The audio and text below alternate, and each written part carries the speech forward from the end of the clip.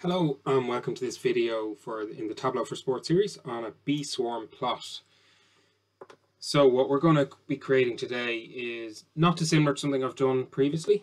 So if we jump into this dashboard here, this was something I had made before in a scouting dashboard.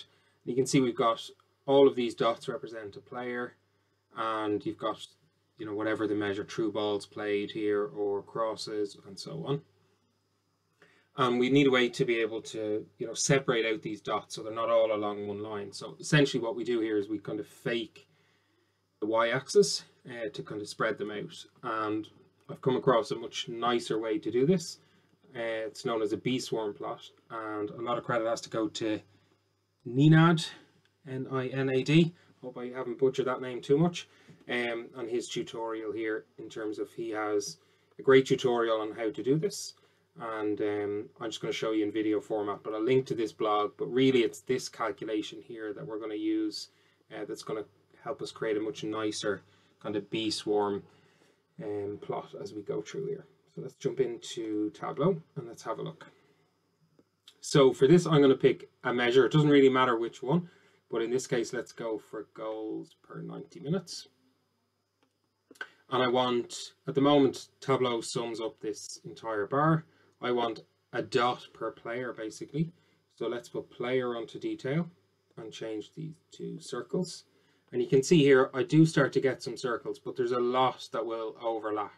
Okay, so it's not very spread out. So it's hard to see how many players are at any of these particular levels. Okay, they're all kind of stacked on top of each other. So this will help us spread them out. So let's go and just grab this. I'm not going to go through why it works right now, but we'll just go and grab it. I'm going to create a calculated field.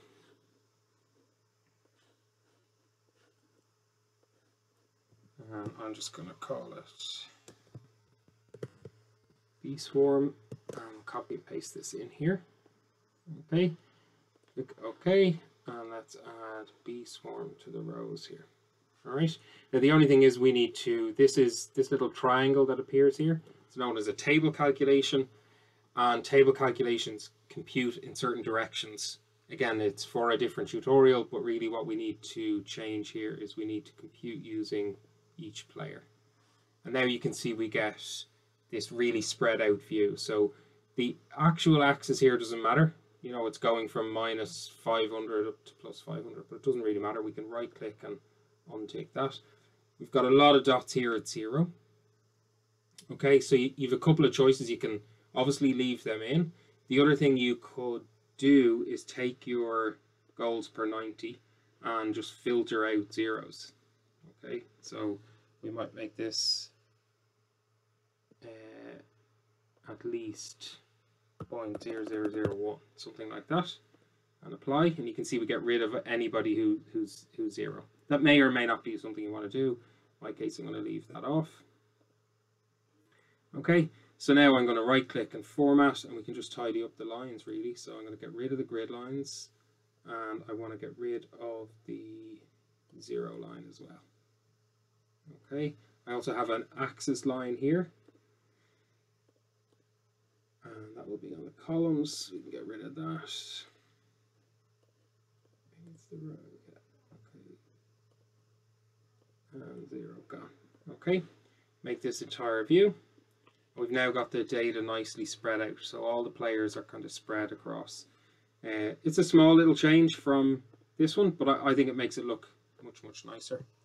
So if we jump back to Tableau, then we can go and do some filtering. So I might add a very light border on this, and again we could change the color of the dots if you want. And then we have our Beeswarm plot. So you could go and repeat that if you watched my previous tutorial that I've made around this particular video here. You could go and repeat this, and I think make it look a little bit nicer. So one additional thing here is we might want to compare players. Now again, I'm only going to do this in one chart, but you might want to compare players across a number of charts. So how would we do that? So what we want to do is create a parameter. And we're going to say pick player 1. I'm going to make it a string.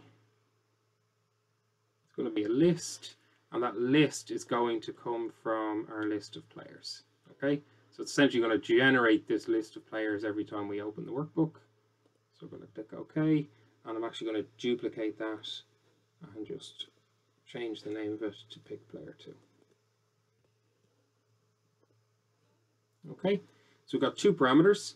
Let's right click and show parameter control, right click show parameter control. So we've got player 1, Aaron Connolly, and Lallana as player 2. Okay, now you can see nothing changes here, okay, in the view.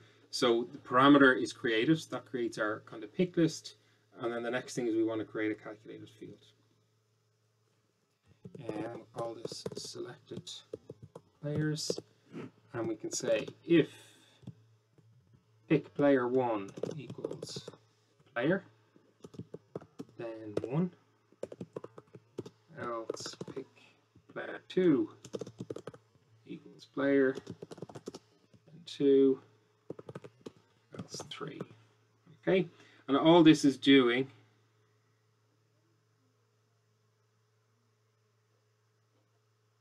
that should be an else if. Okay, all this is doing is saying if the first parameter, if it's Aaron Connolly, we're going to mark it as number 1. If it's Adam Lallana, mark it as number 2, and obviously whatever they change to. If it's anybody else, which should be everybody else, it'll be number 3. So we can click OK to that. Selected players, I'm going to make that a dimension. I'm going to put selected players on the color.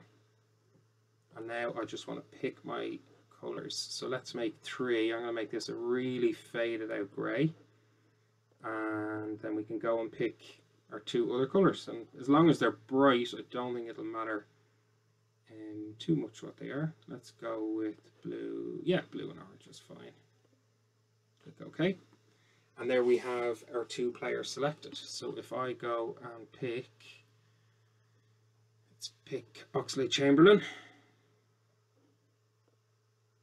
See, that's what happens there. So I've picked somebody who doesn't have a 0. Let me get rid of that. So you see he appears a 0. So you may want to leave those zeros there. Anthony Martial goes player 1 and player 2. Okay, you can mess around with other things like the size, but that's how you can get 2 parameters. And you could build up an entire dashboard, again, to make it look something like this one, where you've got 5 or 6 or 10 measures in there, but you're able to pick 2 players and have them highlighted in here. Okay, hopefully that was useful, and I'll catch you again soon.